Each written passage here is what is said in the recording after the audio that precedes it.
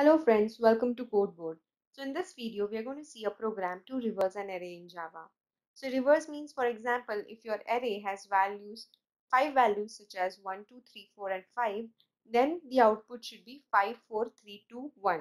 That is the array printed in reverse order. So let's see how we can do that. For that, we'll be first taking an array. It can be either user-defined or a predefined array. Once we have the array, we are going to print the original array as it is. An original array is printed from I equal to 0 to I less than array dot length. So in straightforward direction, we print the array. But for printing the reverse array, we are going to reverse the for loop itself. So the for loop will start from array length -1 because the last element is at index array length -1. So if you have 5 elements, the last index is 4. So I will start from array length -1 up to I greater than equal to 0, and I will decrement in this case because we are going backwards. So this is how we are going to code. Let's start quickly and understand this. So we'll first take an array that is going to be an integer array and we'll call it array1.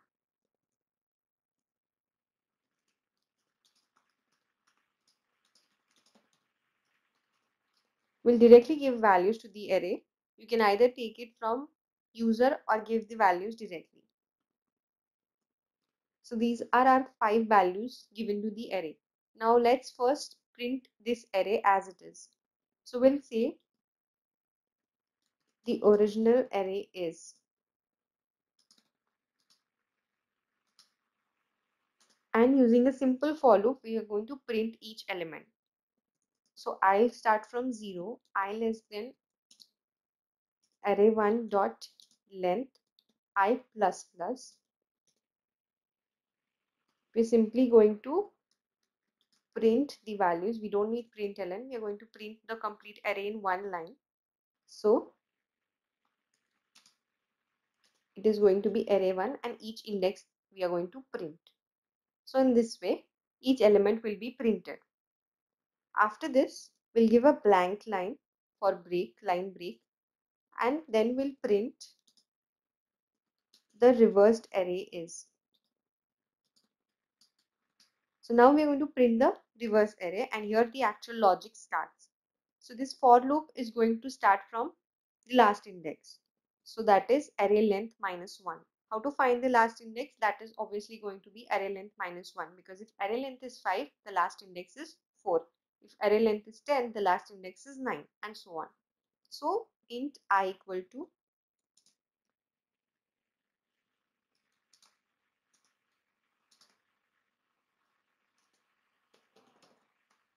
-1, and now in the first iteration will be at last index. Then we are going to go up to 0. So I greater than equal to 0, because the loop should go on till we get the first index, that is 0th index. And since we are going backward, we are going to do I minus minus. So this will ensure the loop moves backward. Now let's print the values. We are going to print in the similar way. So array of I. So in the first iteration, the last index, then backwards, the second last index, and so on. It will be printed in this order. So instead of println, we are going to say print, and this array elements will be separated by a space again. So we are also going to debug this and check how it works, but first let's run and check if our output is right. So the original array was 1, 2, 3, 4, 5. I'm sorry, here I didn't separate it with the space. So let's run this again. So the original array is 1, 2, 3, 4, 5, and the reversed is 5, 4, 3, 2, 1. So in this way it has worked. Now we'll debug this for loop and check how it has printed the values. So I'm placing a debug pointer here. Let's debug this.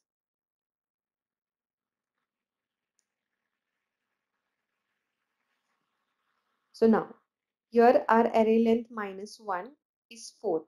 So it has started printing from the 4th index. Here array of I is going to be the element at the 4th index, that is 5. So if we step over, 5 is printed, then I value is 3 and the array of I, the value is 4. So the element at the third index. So it has printed 4. Then next it will be printing 3, then 2, and then finally 1. And it will come out of the loop. So in this way, we have reversed an array in Java. It is very simple. Using just a simple loop, we can reverse the element. And the concept here is that we start from backwards to reverse the array. That is from array length -1 to 0, and we can simply reverse the array. So in the next video, we'll see more programs like how to left rotate arrays and how to find the frequency of elements in the arrays. So for that, stay tuned and subscribe to our channel. And also like and share this video. Thank you.